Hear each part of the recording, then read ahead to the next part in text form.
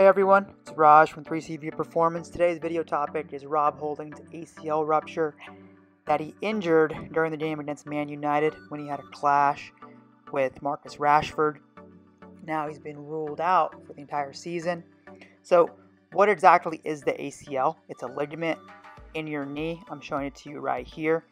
It runs from your shin bone, the tibia, from the front of it, and then goes to your thigh bone, the femur.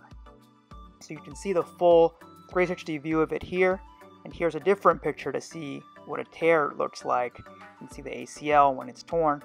It's torn. There's two mechanisms that really lead to an ACL rupture. One is due to over-rotation of that knee, which leads to it rupturing, hence so. And then secondly, when the knee gets overextended into hyperextension. I'm not exactly sure what caused Rob Holding's, though. I had a hard time finding a good video. That being said, post ACL construction, the team has said 6 to 9 months. What we know with accelerated rehab protocols, that there is an increased risk of re-injury, and there's ongoing abnormalities for almost up to 2 years afterwards.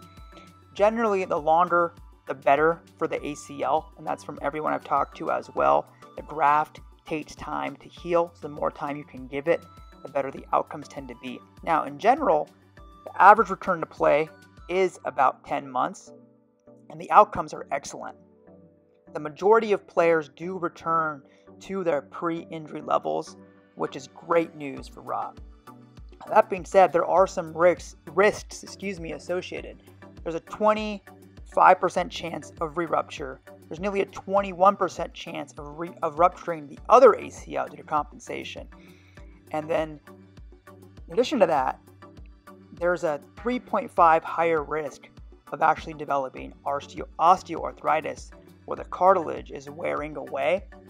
A recent example with that was Nabil Fekir with Liverpool, and they turned down that transfer because there was too much degeneration than what they were comfortable with. And also, there tends to be some asymmetry for about 2 years. So it is a long recovery process back, but it isn't the end of the world.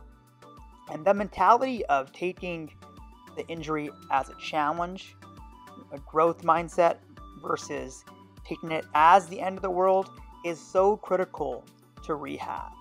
And from what I understand about Rob, and the positivity I've seen from those around him, and even Marcus Rashford sending him a message about it, he's very positive about it, which always bodes well for recovery. So all in all, of course, no ACL rupture is ideal, but Rob certainly has a great chance of coming back and recovering and continuing to develop into that critical center back that Arsenal really need and we're relying on this year. Alright, so that does it for me. You can always find me at 3CB Performance on Instagram or Twitter. Find all my stuff in a compilation on the Injury Insight, or check out my clinical website, 3cbperformance.com.